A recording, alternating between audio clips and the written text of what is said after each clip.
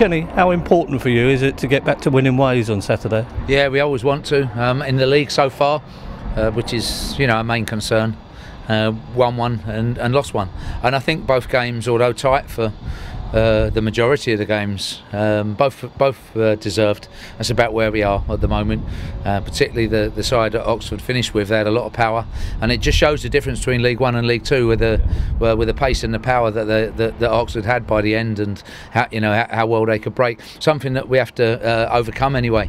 And starting this week, Walsall will be, they'll be young, they'll be fit, they'll be enthusiastic. They play good football. They've got a good model there. They never overstretch themselves. They develop players well, and they'll all have a point to prove. But for us anyway, whoever the opposition asks about us, making sure we get to an effective League One team as quickly as possible, and develop and work the players internally where we need to, bring players in, bring young boys through, and get to being a force in this division, and having a strong home record is going to be a big part of that.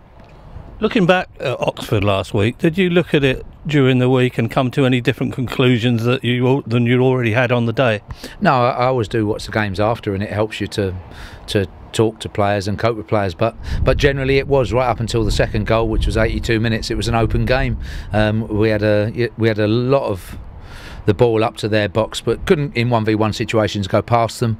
I thought they contained us. You know, we weren't getting shots in, and we're getting up to and around that box, and they handled us. And you know, that was frustrating, that was disappointing, and with some good and constructive passages of play, of possession, and you do need that cutting edge and make sure that people then can go 1v1 against their man and beat people.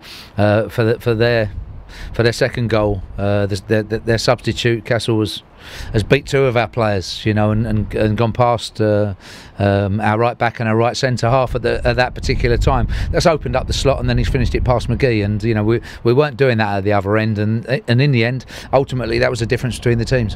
One would imagine Milan Lalkovic is close to coming back into contention.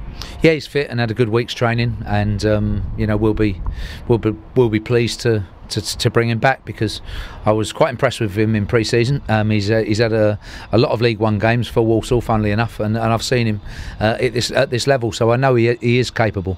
Those players are quite a bonus to have up your sleeve. Yeah, and we want, you know, the boys that have been injured, we're always looking for those back, and to mix in and dovetail and help ultimately the other players that are playing. Said about the home record, and of course you've got a massive advantage with the crowd you'll have behind you again. Yes, definitely, and it's up to us to accept that, put the performance on the pitch that gets the crowd behind us.